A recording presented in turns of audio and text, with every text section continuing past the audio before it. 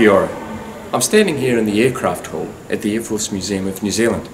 I'm just about to hand over to a few members of the team that are going to be talking about some changes that are going to be taking place in the space you can see behind me during the month of May.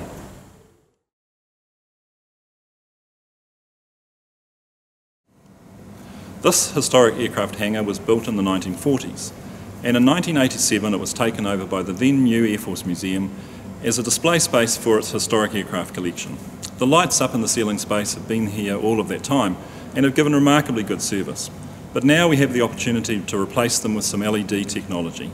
This also gives us an opportunity to look at our aircraft collection and rearrange it in a way which we think will be much more engaging for the public. This is part of our ongoing commitment to change and renewal in our exhibition spaces.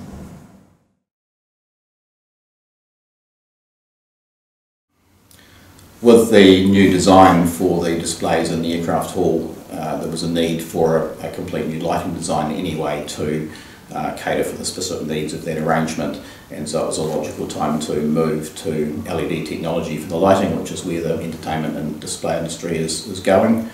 The several benefits for that, probably the most significant one is the reduction in power consumption. The LEDs are much more efficient.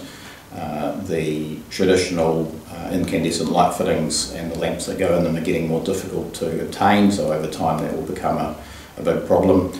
And the LEDs have another bonus, which is they give us some flexibility in terms of being able to change the colours on the plane, so we can do some more dynamic work with the lighting design.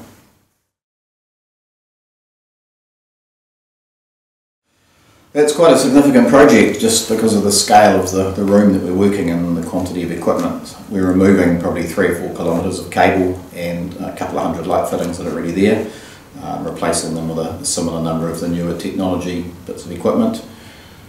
There's quite a lot of logistics and planning gone into making this work over a period of 3 or 4 weeks. We've got teams from the light site coming in to work on lighting, and then museum teams will be moving aircraft around from one end to the other so that we can get back up into the areas we need to on the roof. The equipment as it comes down will be being taken away and being dismantled so that the various different parts can be recycled and reused where possible.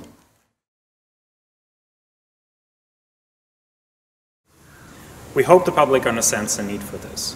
While the aircraft hall may be closed for just a few weeks starting on the 3rd of May, the rest of the museum will be open.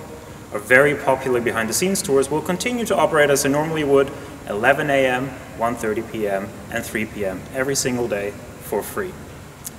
We apologize for the inconvenience that this may cause, but we also hope that you're just as excited as we are to very soon see the refreshed aircraft hall open again.